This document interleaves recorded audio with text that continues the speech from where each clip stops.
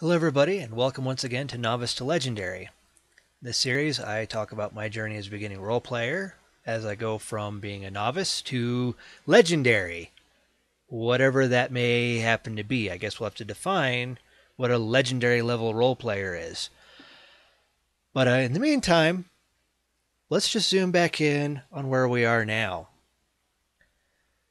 So, you've gone through first, third, maybe fifth session or what have you. You've become more involved in the group. Been taking notes and everything, like I've discussed in previous videos.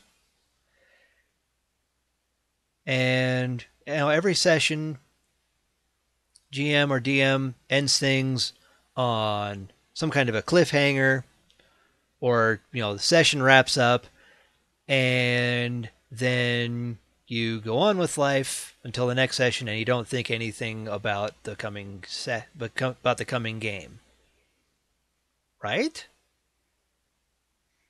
Not really. If you want to get the most out of this, first off, you want to make sure that you do something proper with your hair before you record anything. Second of all, there are some things you can do between sessions of the game to get the most out of the coming session. The first thing is, look over your character sheet. It's always a good idea. Help you brush up some more on some of your different spells and abilities. Because it's always good to know those things beforehand. And also go over any kind of personality traits you have to fill out, or whatever backstory you've written in. Basically, review not just your character's stats, but bits of their character, their personality, who they are, what they're doing, what they're actually ultimately trying to do out in the world.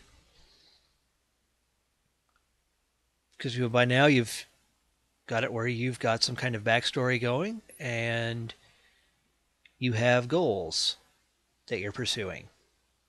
Not just the party's goals, but maybe some of your own that ideally will tie into the ultimate goal of the campaign somehow. As a little example, I've mentioned before how the character in the campaign that I'm playing in right now, Shirzim, the tiefling wizard who was raised by a cult of necromancers.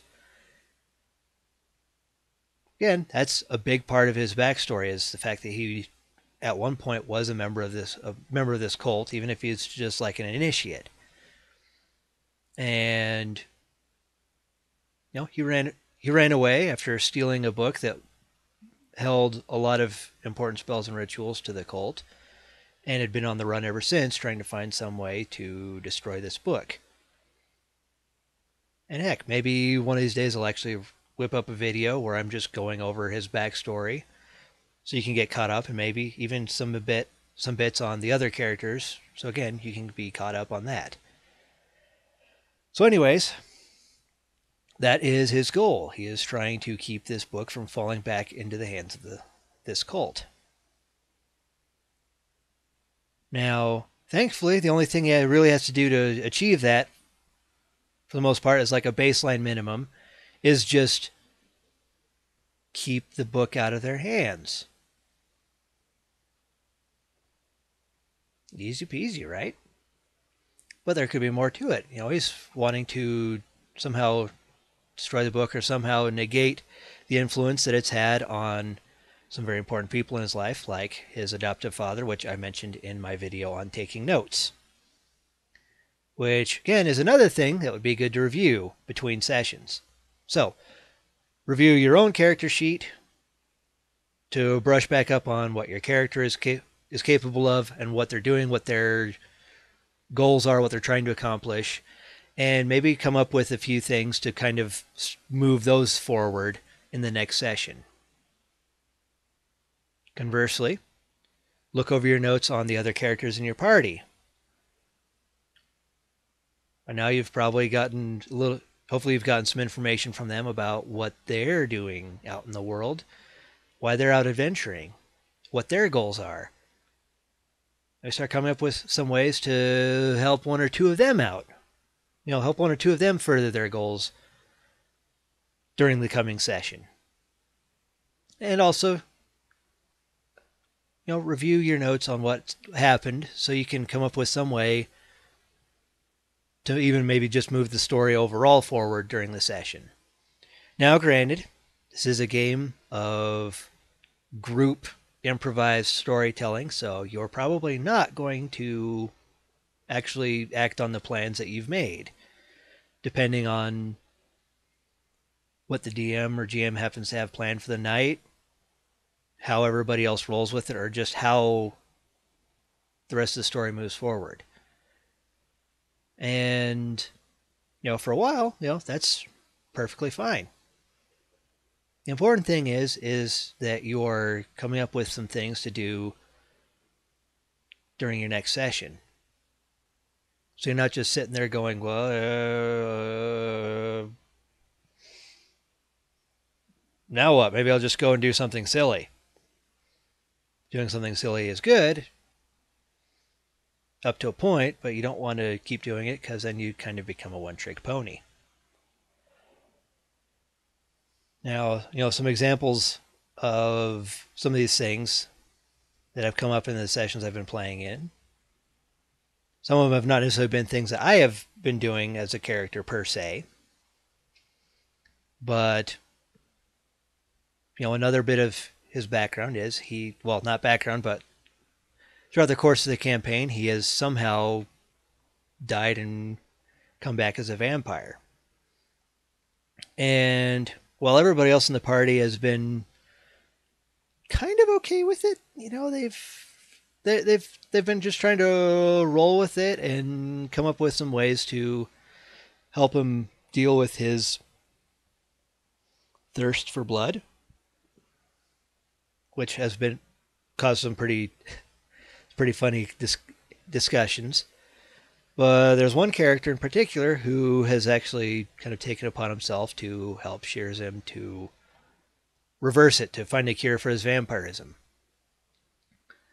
And the funny thing is, this other character, Al-Anon, is like this half-elf monk who happens to also be a member of some kind of secret police force of the empire that we're all wandering around in. He's actually been doing more to find a cure for Shirzim's condition than Shirzim has been. Now, on one hand, that might seem like a bad thing, some bad role playing on my part.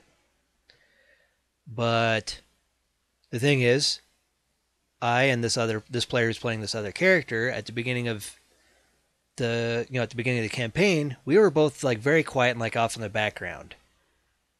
In fact, everybody was telling me repeatedly that they would go out of their way to try and draw more out of Shirzim. But it was like pulling teeth initially. Now, part of that was because of things I've discussed in previous videos. Trying to get comfortable with the rest of the group, trying to figure out what my character's, voice and personality would actually turn out to be. And eventually it started fleshing itself out as the campaign rolled forward. And now they say that they can't get Shirzim to shut up, and that's a good thing. So anyways, while it would normally be kind of bad form or whatever for me to not really try to drive forward Shirzim's goal of finding a cure for vampirism, this other character is doing a lot of it for him, and that is actually really good. Because not only do you want you to become more involved in the campaign and more involved in the game in general, but it actually does everybody else a lot of good for everybody to become more involved somehow. And that's where that, taking note of different things that happen to other characters in the group and finding ways to help them solve their problems can be a good way for you to become more involved as well. And again, that's things you can think over and plan on between sessions. And so, that's actually the bulk of what I wanted to cover today is just, 3 things to do between sessions. They usually don't take very long. I mean, you've seen how copious my note taking is, so reviewing the notes is actually a pretty quick thing for me.